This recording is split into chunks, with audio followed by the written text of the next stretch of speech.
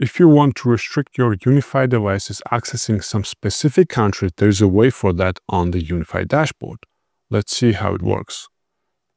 Let's go into lower left corner settings, and then we go into security. And here you have country restriction. You just check this one, and then you'll say block outgoing and select the country. Let's say you want to block all the traffic that goes to China, for example.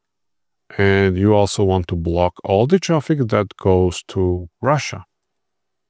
Now, your traffic is not going to countries China and Russia because you applied these changes. You can also block everything and allow only. Let's say I want to allow only both direction and only the USA.